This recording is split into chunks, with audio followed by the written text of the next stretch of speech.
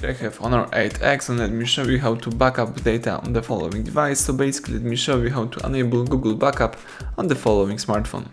At the very beginning, let's start by using your home screen. Find and select the settings. Here you need to scroll down in order to choose System. Now choose Backup and Restore. As you can see here, you can use the Huawei Backup or you can use the Google one. In my case, let me use Google Backup, so let's tap on Backup My Data. Let's enable Backup My Data feature.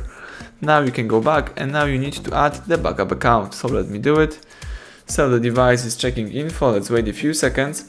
Of course, it's important to have the internet access right now, and here you need to sign in into the Google account. You can also create a new account right here by using that link. But in my case, let me use the existing Google account. So simply let me enter the email.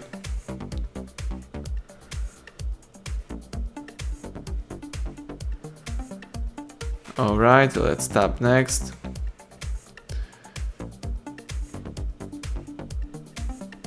Now it's time to enter the password, let me do it.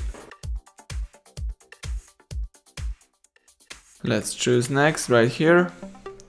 So now you need to accept terms of service and privacy policy, let me do it. Let's tap I agree. The device is checking info.